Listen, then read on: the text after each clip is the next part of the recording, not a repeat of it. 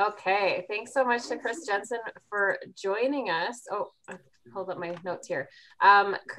Cris is the director of the Missoula International Airport. He has been for the past 15 years. I did not know that he has his pilot's license. He's a licensed pilot since 1982, and he has a lot of awards here. Recipient of the State of Nevada Commendation Medal awarded by the Nevada National Guard. He was voted Airport Executive of the Year by the Northwest chapter of the American Association of Airport Executives in 2010.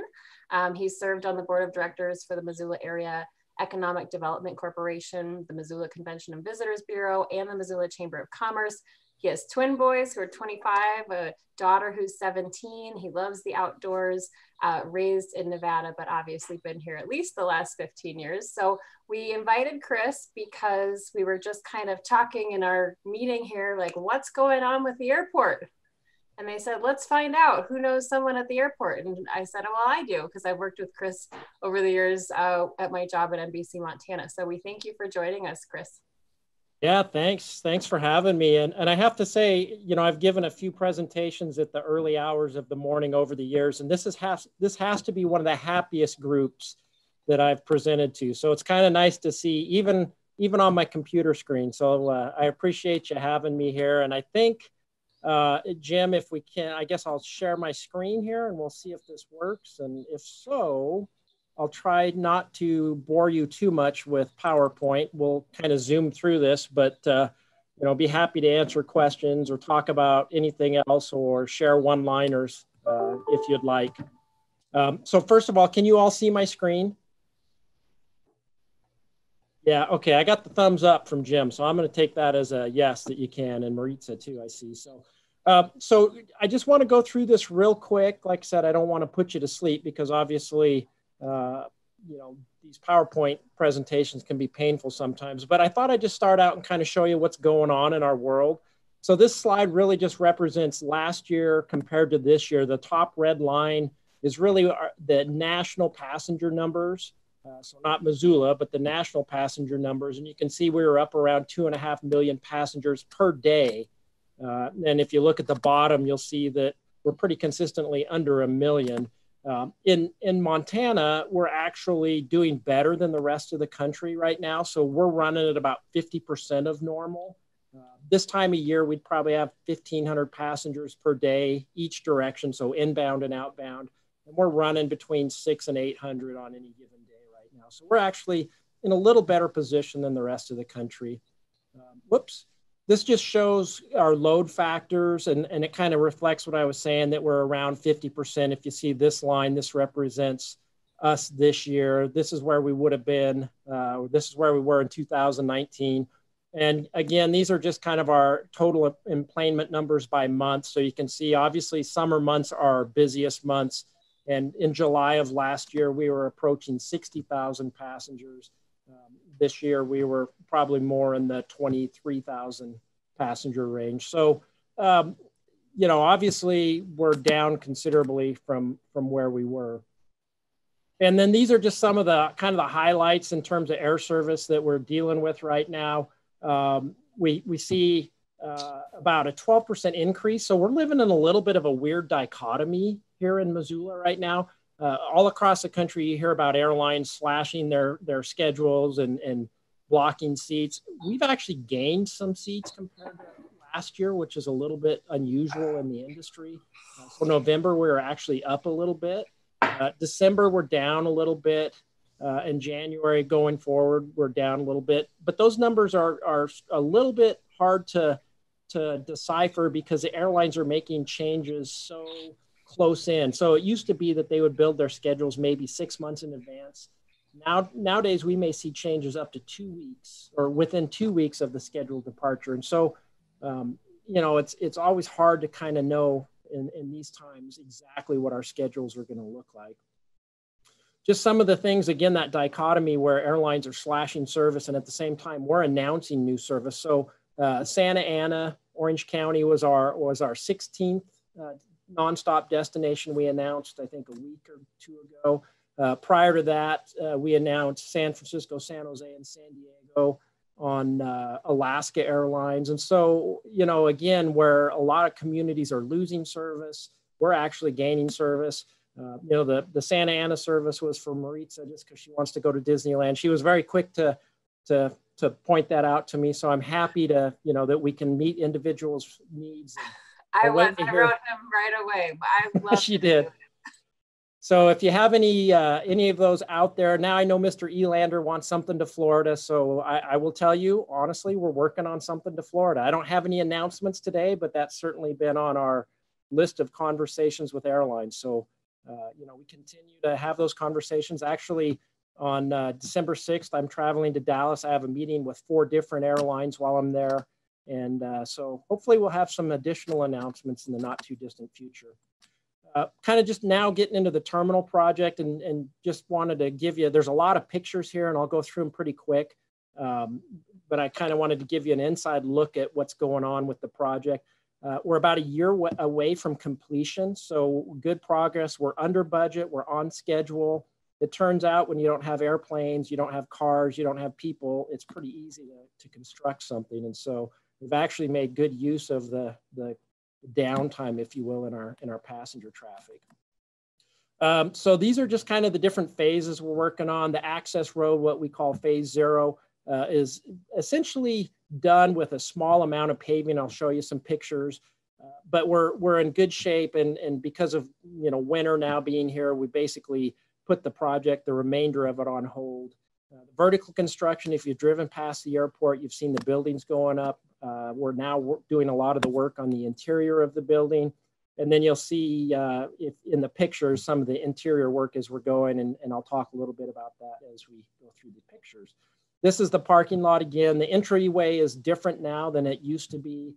We have kind of a new loop road that increased our parking our number of spots. We were running up against kind of the capacity of the lot. And so this gave us the opportunity to add about 350 more parking spaces to the parking lot. I would tell you that today, right now, we have about 35 open spots. So people are getting on airplanes during the holidays here. So that's good news for us. And it points out that we definitely did need to expand our parking lot. Just some aerial photos of when we were doing the parking lot work. That's what it looked like before. That's what it looks like today. And if you look up here in the right-hand corner, this is what we have left to pave, and we'll finish that in the spring. Again, just some additional photos of kind of the work that we've done, all this new pavement out here. And one of the additional things that we're going to do is, if you recall, the exit lane plaza is right here. This is the old main entrance. We're actually going to change the exit plaza, add 2 more lanes, so there'll be a total of 4, and it'll be more central to the overall parking lot. So it'll be a little more user friendly, if you will, in the end. And again, just more aerial photos. This is that exit lane that I'm talking about that has the two booths today, and the new one will be over here. We'll actually take advantage of the old entrance to the airport, and that will become the new exit lane. And that kind of shows right where it'll go. Just moving into the interior, can kind of zoom through some of these. The basement of the building is primarily the mechanical spaces, electrical, HVAC, plumbing. We do have, TSA has some offices in there, and our building maintenance staff has some offices in there. So these are all just pictures that kind of show you how the work is going on in the basement, how far along we are. You can see we're starting to have sheetrock in some of the spaces now, which is nice to see that the spaces are starting to be more defined. And so again, just kind of a bunch of pictures. One of the other things that we're really excited about is the glass is now starting to go up on the front of the terminal. This is kind of a big milestone for us. And if you've driven by recently, you can see that this is gone rather quickly. We were kind of surprised at the speed that the contractor was able to place those. So that was a good thing. And here we are kind of with more of it complete and different views of that. And this is just a generator building, not all that exciting, but the building has got backup generators. Bag makeup area in the bottom of the terminal. So this is where when you drop so today, if you come to the airport, you have to take your bags to the TSA, if you recall, in the lobby. And then the TSA puts them on a cart and walks them back to the airlines. And all of that will change. It'll be a very streamlined system. You'll take your bag to the ticket counter. drop it there, and that'll be it. It'll be fed to the TSA, and then it'll be fed out to the airlines where they'll load it on an airplane. And so this is all part of that space. Again, you can kind of just see some of the work going on in there.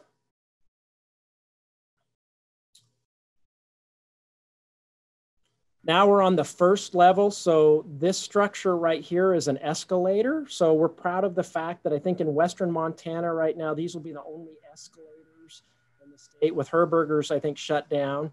So the escalators are actually installed. There's one up, one down. And so who would have thought that that would be such a big deal? But it's one of the things we hear most common, I think, when we're giving tours of the building. And so we actually think we'll have some kind of a big public unveiling, and we've talked about doing some kind of fundraiser charity event where we ride the escalator for $1 or whatever, and we'll donate it to some worthy cause. But anyway, Chris, the project's going well. Chris, oh, go ahead. Yeah, go ahead, Jim. For some reason, you're fading in and out. It's probably just me. It's early, you know, and I haven't had enough coffee yet. So okay. I don't know. Can you? I mean, most of the time you're fine, but all of a sudden you kind of fade. All right. Well, I'll try to wave at me if I start to fade, and I'll okay. Can do. So anyway, just kind of again moving through the terminal. These are a lot of the airline spaces. So they have obviously a lot of offices in here, and so those are starting to be built out. This is now we're on the second level of the building, and one of the things I'll point out is the flooring. You'll see we're actually using polished concrete. So the contractors now been in here polishing it. It's hard to tell because there's still a lot of dust on it. But when that's all removed, it's actually very beautiful. And we're, you know, kind of proud of the fact that it's cost effective, but at the same time, it looks really nice and it'll be easy to maintain. Again, second level. So this will be kind of the meet and greet area, if you will, and where the TSA checkpoints will be.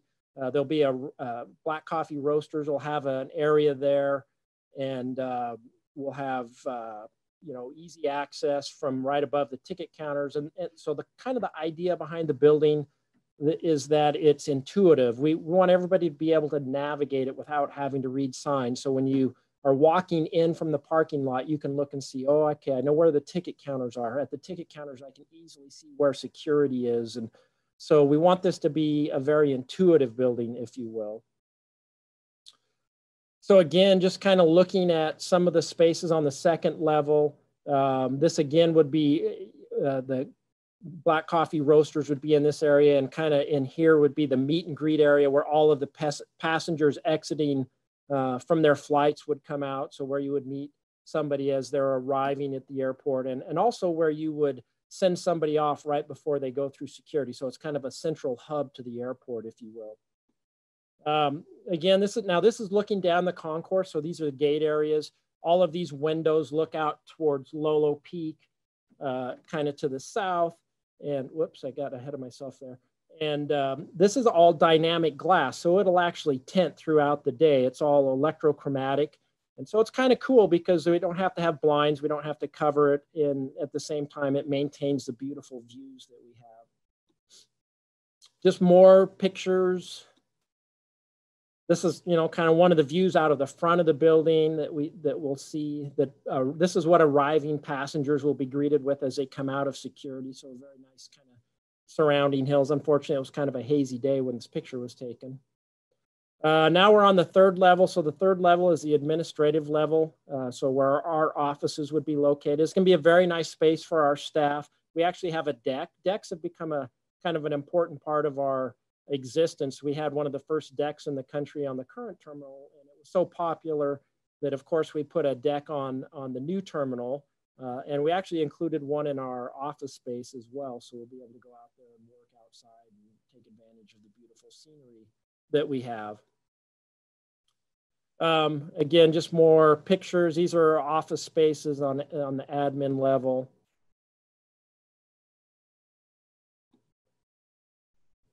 Just going to kind of zoom through these. Here's some of our happy staff, excited that the building is moving along so nicely. And now some exterior pictures. And so you can kind of see the windows going up. This is looking this would be the west face of the building. So the aircraft would be parked out here on the concourse around this concourse, and then kind of the interior functions of the building are in here. So our goal is to have the building completely closed up by today. And so we're very close to having that. They'll actually start putting heat in the building so they can work through the winter.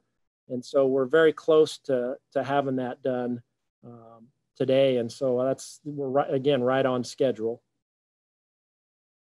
This is the new deck that'll be off of security. So there's the bar and restaurant, you can't tell from this picture, are kind of right in this behind the deck. And this will be an outdoor deck with a fireplace. So you'll be able to, in the wintertime, sit out here and enjoy a cup of coffee or a beer before you get on your flight or after you arrive. Just more exterior pictures. This is kind of just a kind of progressive, where we were. This actually was in September. So you can see what it looked like then. And this is essentially what it looked like about a week ago. So we've made a lot of changes there. And again, just some drone shots of the building so you can kind of see the exterior of it. It's about 167,000 square feet. So pretty good sized, but also designed so that we can easily expand it as needed. So this is that concourse where the aircraft would be parked. In the future, as we grow, we can just push this concourse out further and we can add additional parking positions. In addition, we have a plan that would move to build out to the east as well. So we can expand out to about 20 gates. This phase plus the first phase over here will give us 8 gates. And we currently have 2 jet bridge served gates with 2 more ground parking positions.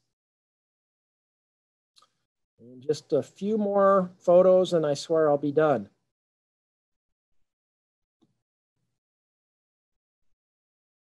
So this is the last part of the presentation, and this is just kind of what we have left to put out to bid. So we're now bidding furniture. So our board yesterday awarded the hold room seating. This is what it's going to look like.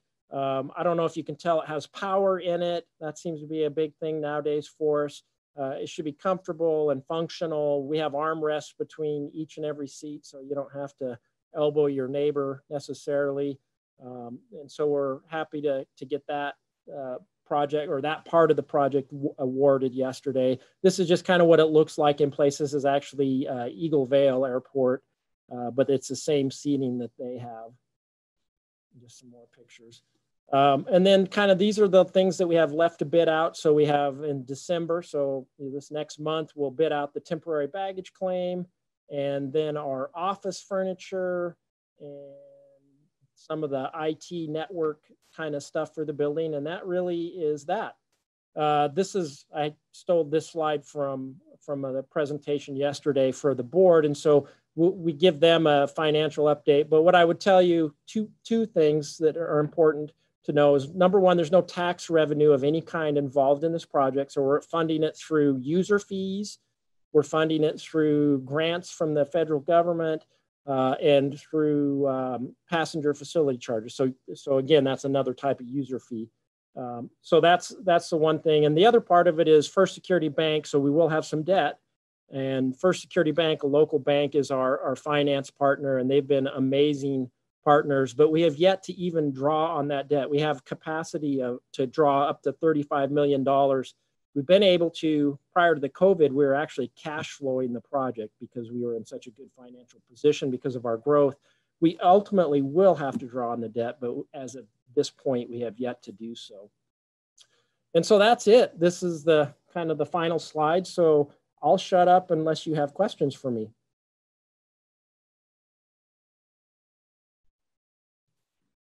I have a question there, Cris.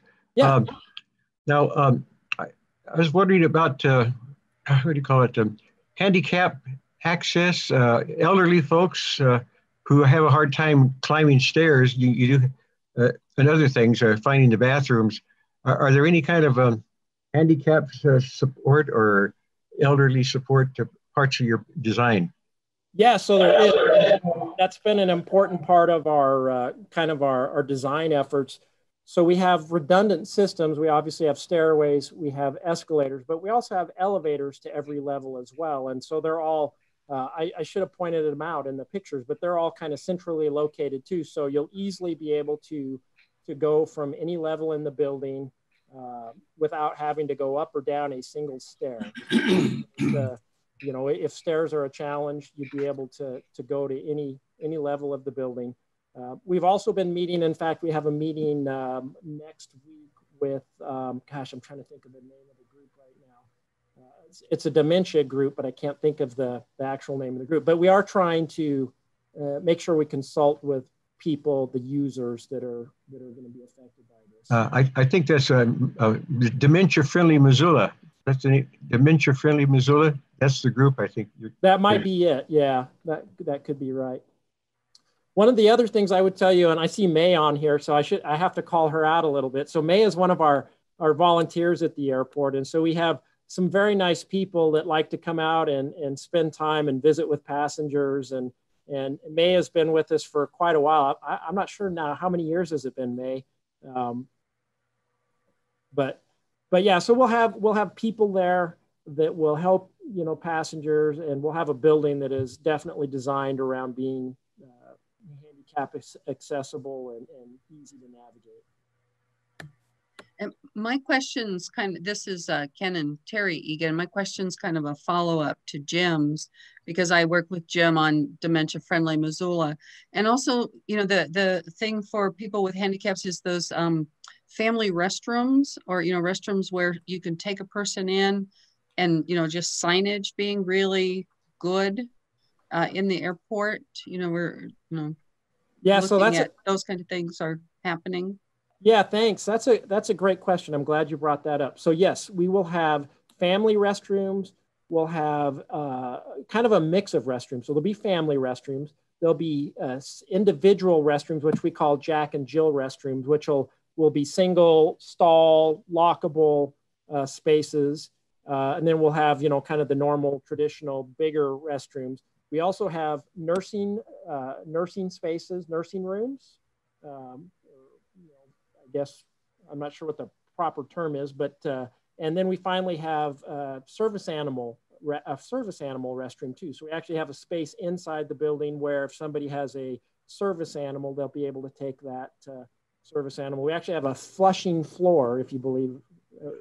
It looks like grass. It's AstroTurf. Actually has a fire hydrant, and the entire floor flushes when the animal's done using it. So we've tried to incorporate all of those types of things into the building, and they're in multiple locations too, by the way. So going back to the easy to find part of your question, yes, the signage should be good, but there's also multiple locations throughout the building where you can find those facilities. I was going to ask that same question. Are they all on the ground floor, or are they on all levels? So we have multiple, yeah, some on the ground, some on the second level, and some on the third. Yeah.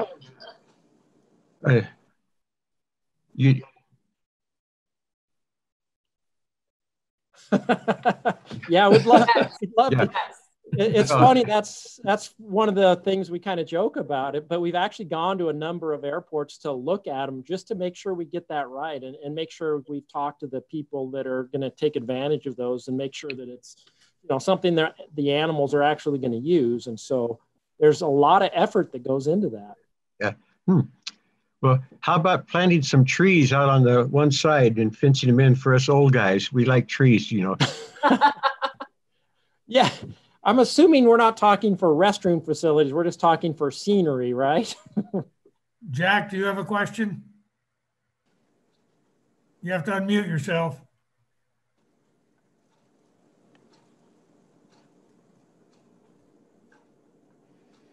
What do you do?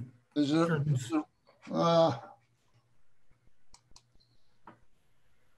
working now? Yeah.